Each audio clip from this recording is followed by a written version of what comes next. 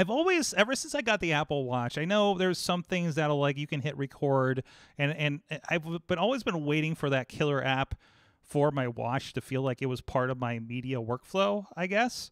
And this is one, I guess this is a feature that just rolled out with a recent update. But according to this article over on The Verge, this person learned that you can use your Apple Watch as a viewfinder for vlogging. So the idea is if you don't have the picture, typically if you want to take video with your iPhone, probably with any phone, you probably want to use the back camera, right? Because it's going to be the better of the two cameras, probably across the board.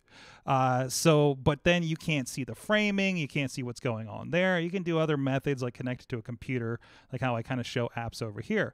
But there is actually a function for you to show your video viewfinder and picture viewfinder on your Apple Watch. So the fun thing is, well, for me, I kind of figured out if you kind of hold with your Apple Watch and the phone right next to it, you can see the viewfinder and mostly be looking at the same thing, and you're pretty good there.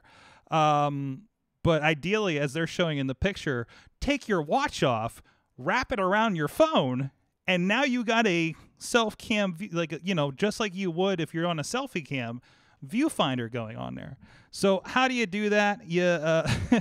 You go to your camera remote app, and then on your watch itself, open it on the phone, and when you switch the video mode and set it up and record, and again, the record button is going to be on the viewfinder itself and everything, and it works pretty seamless. Now, when I tried this, I would say you use it as a potential like kind of a guide. I'm using a Apple Watch Series 3, maybe because it's an older one. This is why I'm having issues. It was very delayed.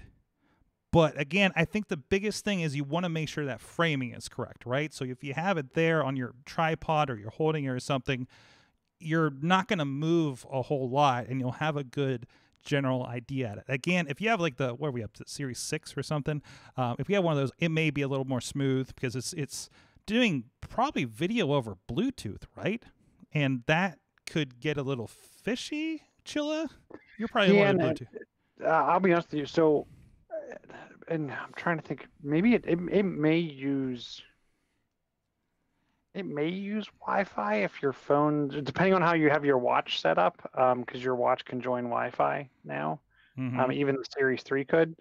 I will tell you that we used this repetitively over the Christmas holiday. Really? Because, and Thanksgiving, because typically when we're making dinner or we're doing something and we take family pictures of the three of us, usually there's someone else in the house mm-hmm.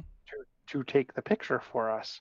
And we always take a picture with our turkey, like the turkey in front of us and all three of us standing there.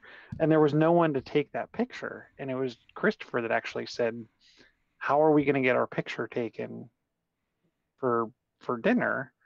And and Carla's the one that said, oh, we'll just set it up with a tripod. And I'm like, but how am I going to frame it? It's going to look horrible. And I'm like, ooh, the watch. And I'll tell you, we ended up using the watch trick. I told my dad about it. He used the watch trick for family photos. No, it's become like the norm. There you go. There you go. You can see that on the camera if you're on the video version. I actually just did it real quick while you were talking. And actually, it's not too bad. It's not too bad. It's pretty quick. And then we used the timer feature too, because if you're taking a photo, it'll use the timer. Mm-hmm. So then it's like a 3-second delay, and the flash will flash, and then it'll take the picture. And you do have the record button, and you have I think that is oh no, there's a little 3-button thing. What does that do? Ooh, from here, you have a menu to switch which camera you're using. Mm-hmm. And turn on the flash, like all the stuff that would be basically at the top of your screen. So that's pretty cool. That's a nice little hack if you happen to have all these things. So, and I think this does roll back. I don't know if it probably doesn't roll back before the Series 3. So, so that's a little media tip if you have an iPhone, if you have an Apple Watch. And I keep seeing if anybody interested in Apple Watch, the 3s keep going down in price from what I've been seeing. And I imagine it works probably with, I don't know, would it work with the iPad? I'm not sure. There's no watch There's app no on watch the app, so iPad. it doesn't connect in the same way. That's right. So that's have fun with that. So